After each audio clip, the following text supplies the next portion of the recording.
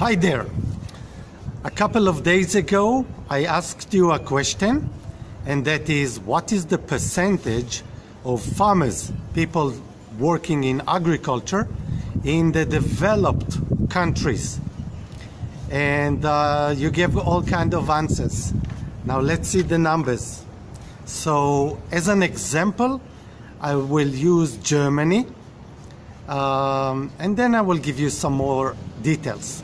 So let's look at Germany, and we will start 140 years ago.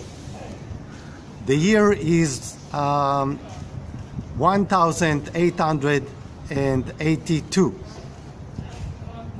And at that year, 40% of the population of Germany dealt with agriculture. 40%.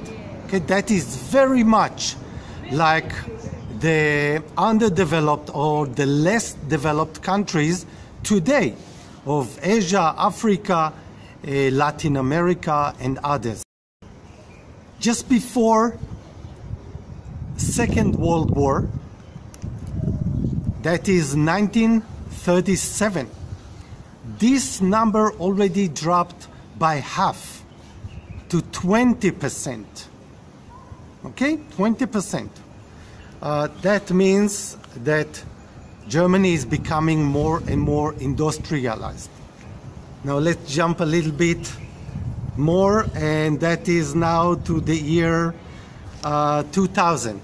Okay, so the year 2000, 20 years ago, the percentage is about 1.2%. We are talking about a little bit more than 1 million people out of 82 million people. 2010, we're talking about less than 1 million, already about 750,000 people. So that is already less than 1%. Now there are other details that says other numbers, which is the most recent one is talking about 1.4%, but I think that it is neglected, okay? The main idea is to say, look, we are not talking about 50% or 60 or 70, we are not even talking about 40%. Very important to deliver the message. The message is that in developed countries, we have less than 5% employment in agriculture. This is also the average in the European Union. We can see that the European Union is not one unit, and we can see countries with much higher percentage. That means that they are less developed. The ones that with very little, small percentage, either they don't deal with agriculture or they are highly developed. And I will end up with the number of Israel. In Israel, and that is, in Israel the number is less than 10%, less than 1%, less than 0.5%. Okay? So we should expect leaders in the developing countries, in the less developed countries, where more than 40% of the population is dealing with agriculture.